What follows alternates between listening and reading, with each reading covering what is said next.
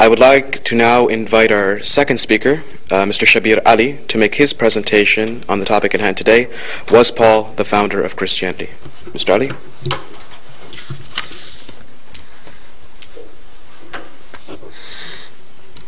Hello everyone, peace be with you, the mercy and blessings of God. Now, the topic before us is a very complex one, but I want to start with some simple observations. There are three religions which are grouped together in the study of the world's religions, that is Judaism, Christianity, and Islam. They're called Western religions, as distinguished from the religions of the East, which include Hinduism, Buddhism, and the Chinese and Japanese religions, and others. Now, these three Western religions, Judaism, Christianity, and Islam, are said to have a common historical origin. They share many similar ideas and a very similar worldview. But as we study these three religions, we notice that Christianity is very different from Judaism and very different from Islam. And while Islam and Christianity shares many things in common, Islam shares many things in common also with Judaism.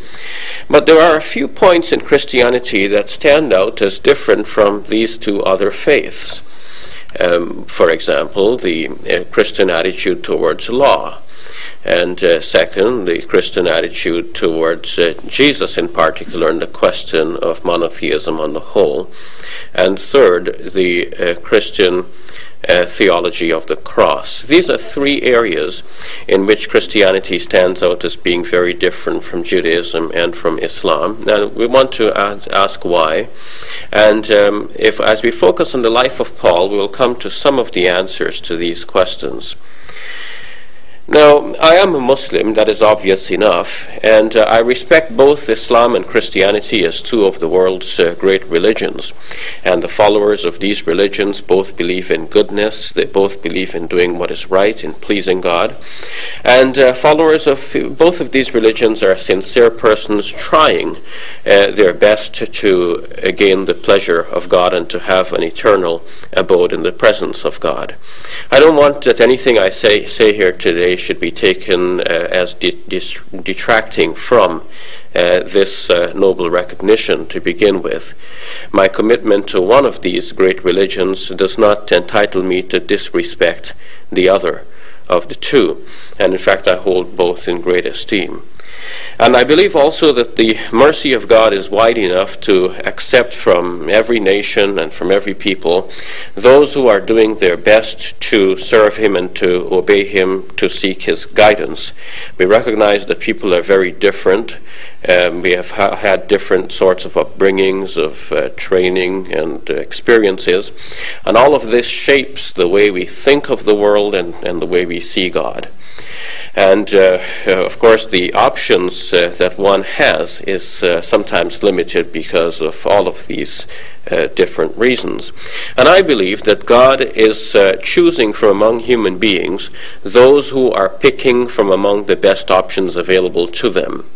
And as much as I believe that Islam is the truth that should be accepted, I recognize that not everyone can share this outlook because people have had different experiences. So while I'm committed to the faith of Islam, I at the same time respect others who hold to other faiths. And having said that now, I want to approach our question. To what extent does studying the life of Paul throw light on the questions that we raised? Why is Christianity so different in terms of the attitude towards law, in terms of Christology or the view of Christ and how that relates to monotheism, and in terms of the theology of the cross? Now, I will share with Professor Shillington the view that Paul is not the founder of Christianity.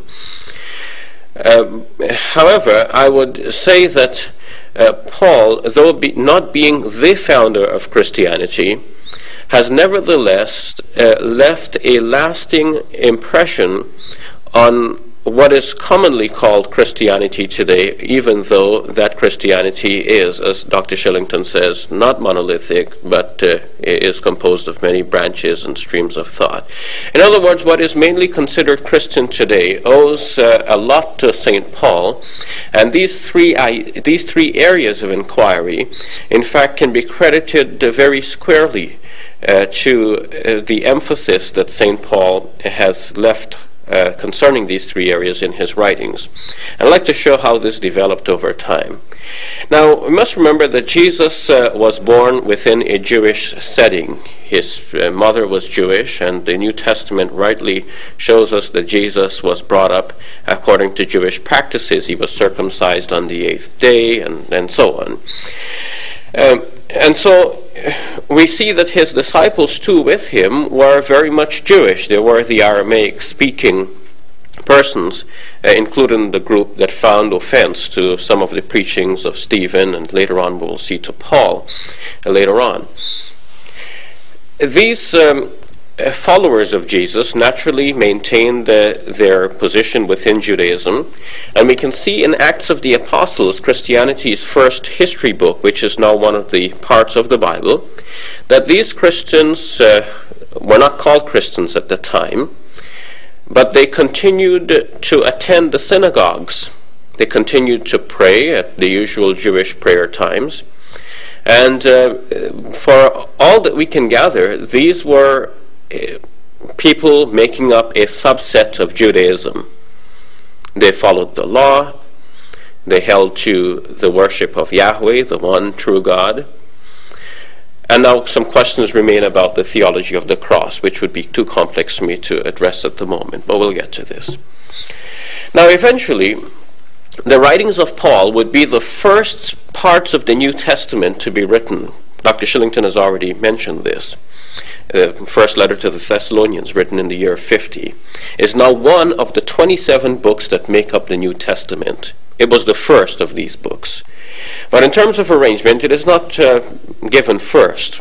The Gospels are given first.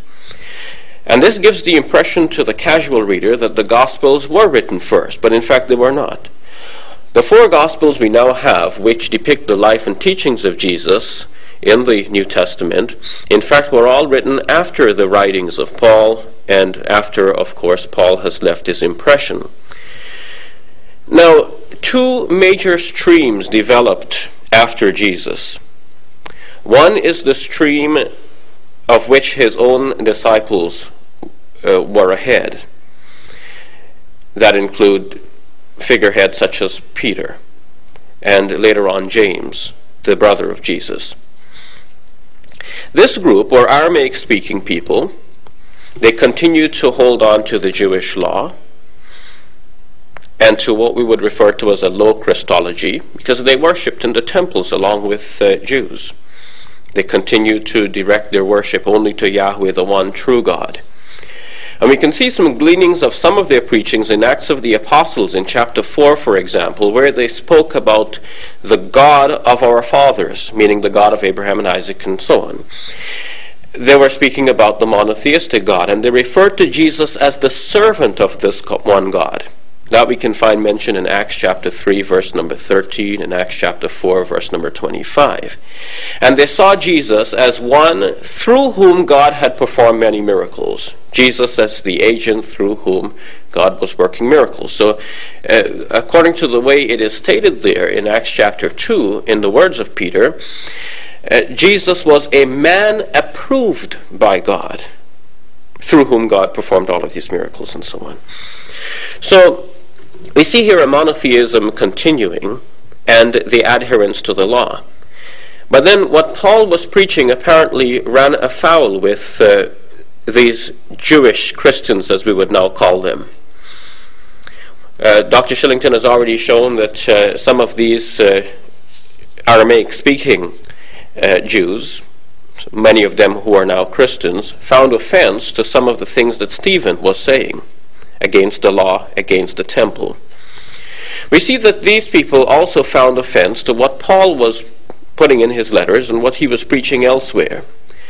Now, Paul was a very great historical figure, and in examining his life, I don't want to say anything derogatory, especially since he is held in high esteem by many who profess to be Christians.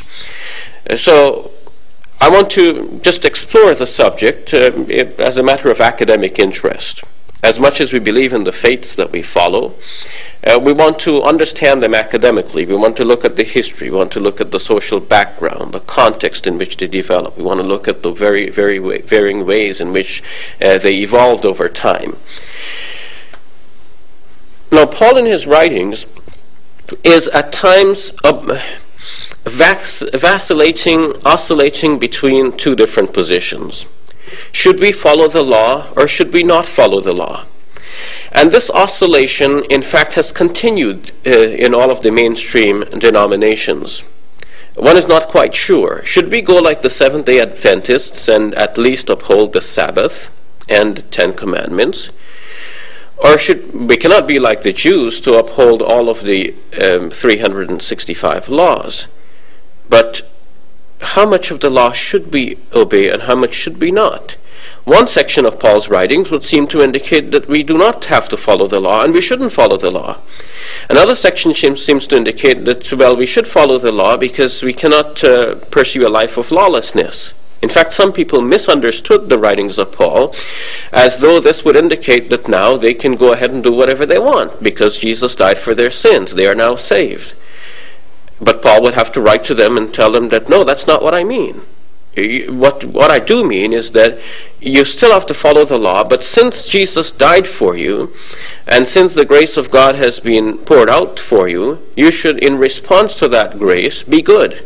So you should follow the law anyhow. But then if you should follow the law, then we should understand then that our Christian friends would follow the law. But then how much of the law? How about the circumcision law, for example? This is one of the laws. And it is given in Genesis chapter 17 as a mark of the covenant from God, saying that whoever does not do this has broken my covenant. Of course, we're speaking here of male circumcision. Now, Paul says to circumcise or not to circumcise doesn't matter. What matters is keeping the law. And in this way, Paul often uses confusing language in his writings. Because, of course, circumcision is part of the law. How do you mean? It doesn't matter to circumcise or not circumcise. What matters is keeping the law. So folks are left in some sort of difficulty concerning this. Some think, well, if we as Christians would ignore all of the law, well, at least we should hold on to the Ten Commandments, because this was given to Moses in a special way. It was kept in the Ark of the Covenant. It was something really special. So surely that has to be kept. But now the fourth commandment is to observe the Sabbath. And that is not generally kept, except, of course, by the Seventh-day Adventists and some others. So the legacy left here by Paul on the Christian denominations is very great, and we can see that it is one that was opposed by other Christians from the start, those who were the Aramaic-speaking, the original followers of Jesus, and the stream that followed from their lead. Now, this stream would not continue for very long, because the documents in the New Testament, for one thing, does not come from that stream. The closest thing we have from that, or reflecting teachings from that stream, is Matthew's Gospel, or some parts of it.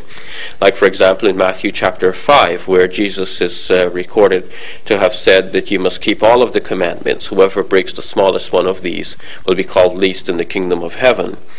This is an overemphasis, it would seem, on the law, but nevertheless, some scholars think that this is Matthew's overemphasis in response to those who do not want to practice the law. But that overemphasis though it is, it nevertheless reflects the reality that the early followers of Jesus did in fact continue to observe the law. So these are the difficulties that we do have. We have James in the New Testament, which also insists on following the law and speaks against justification by faith alone in James chapter 2. So that's about the law. Now, about the Christology. Now, Dr. Shillington has given a number of incidents from the writings of Paul to show that Paul was in fact reporting on or building on previous tradition. There were others before Paul who said some of these things, like, for example, Stephen.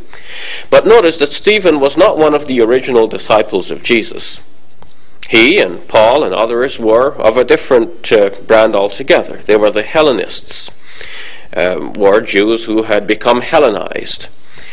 And the nature of Hellenistic monotheism was to some extent a little different from the monotheism as it was strictly followed within the more orthodox circles. But Paul would take this further. And Paul in his writings would now make Jesus as the agent of God's creation. So you have the one God, Paul says, and you have the one Lord. And that one Lord is Jesus. So whereas the Old Testament, here again Paul uses confusing language, because the Old Testament says, "Hear, O Israel, the Lord your God, the Lord is one." Deuteronomy chapter 6, verse 4. So there's a mention in there of the Lord your God, the Lord is one. So Paul sees here two mentions. There's a mention of God and there's a mention of Lord. So in 1 Corinthians chapter 8 verse 6, Paul is explaining this and says there is only one God and one Lord. So now he makes them two. He doesn't use God and Lord as two designations for the same person. He now uses them as though they are two. So he designates the Father as God and Jesus as the Lord, through whom God made all things. This legacy of Paul, in fact, would be reflected in the way the Gospels are written. Remember, I've said the Gospels are written after Paul. And now we see that Mark is the earliest of the four Gospels to be written, according to the general consensus of modern New Testament scholarship today.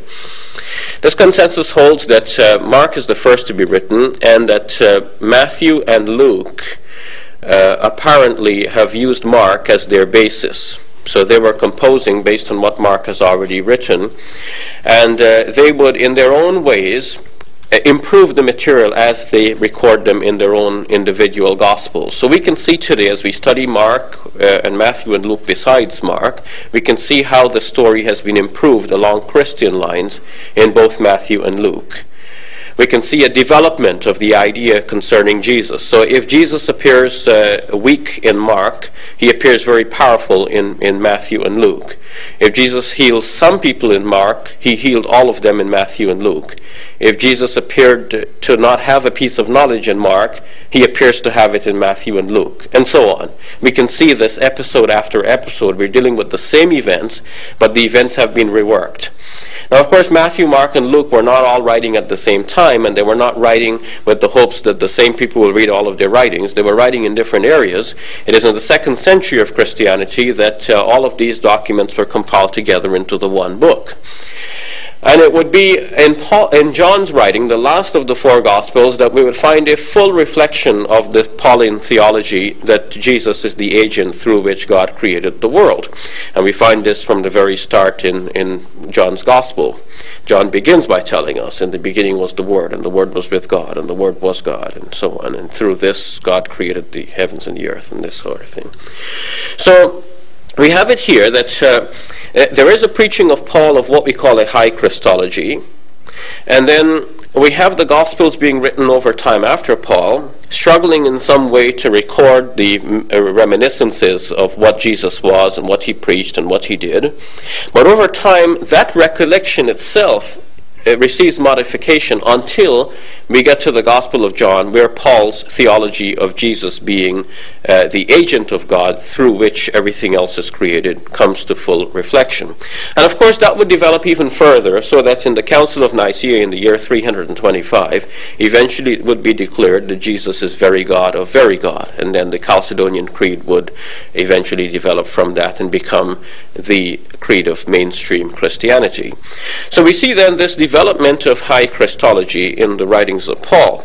Now, there might have been other people, such as Stephen and other Hellenists, who preached a high Christology, but it is through Paul's writings that this has become a mainstay of Christianity, and it is a teaching that we do not trace back to the original followers of Jesus, for the very fact that we do not have any writings that definitely are from them. Some of the writings that bear their names are disputed in modern circles. For example, the second letter of Peter is unanimously agreed among ancient scholars and modern to be not from Peter. The first letter, scholarly opinion is divided about. Some say from Peter, some say not from Peter. And the letter of James is said to be not really from James, but somebody who sees himself as writing on behalf of James, some follower of James's thought, for example. And now we come to the last of the 3 points, the theology of the cross. Most people are unaware to what extent Paul has contributed to this theology and some of the confusing elements in this theology. Dr. Shillington has noted in the book of Romans, Paul begins by declaring Jesus to be the Son of David. Now, 3 sorts of messiahs were expected, and this is confirmed by findings in the Dead Sea Scrolls. The Jews at the time of Jesus expected 3 individuals who might be each termed the Messiah. A priestly Messiah, a descendant of Aaron, a king Messiah, a descendant of David, and an eschatological prophet. Each one of these could be called the Messiah. Now, Paul, by declaring Jesus to be the son of David, has made it necessary later on for Matthew and Luke to try and construct genealogies to prove that Jesus is really a descendant of David. And their genealogies fall short because they can only name Joseph as a descendant of David, and by all counts, Joseph is not the father of Jesus, except by adoption. But Paul goes on to say that Jesus is the seed of David, and he couldn't be by those genealogies. And so we have difficulties here compounded upon difficulties, and we find the theology of the cross here starting out with misnaming Jesus as a descendant of David.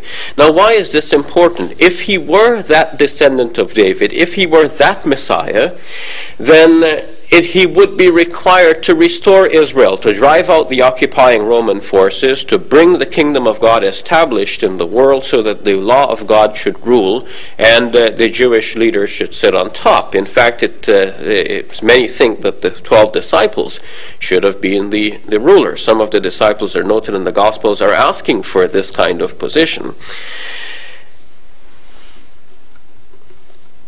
The difficulty, though, is that if he were this Davidic Messiah, and he should have brought about this rule, he didn't. One moment he's in the Roman court, is in the Jewish courts, claiming that he is the Messiah.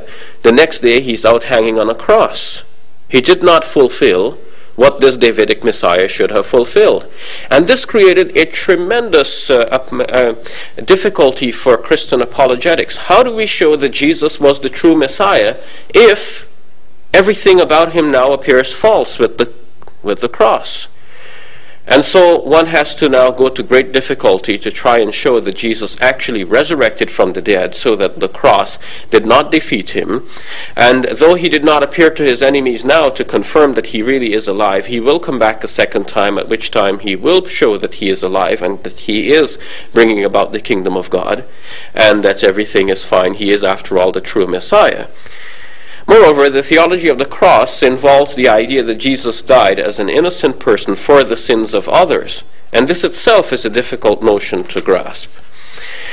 And so altogether, we see that there are 3 areas in which Christianity is very different from Judaism and Islam: the attitude towards the law, the Christology, or the theology about Jesus and how he stands in relationship to God, and third, the theology of the cross with all the difficulties it entails.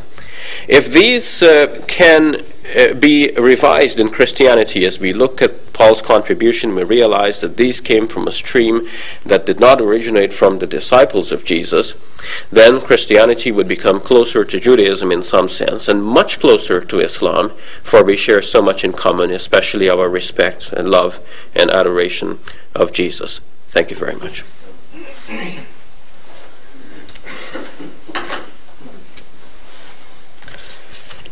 Thank you very much, Mr. Shabir Ally, for your presentation on the topic. This now concludes the first part of our program. We will now enter the second portion of our program today. Each of our distinguished speakers will be allowed 10 minutes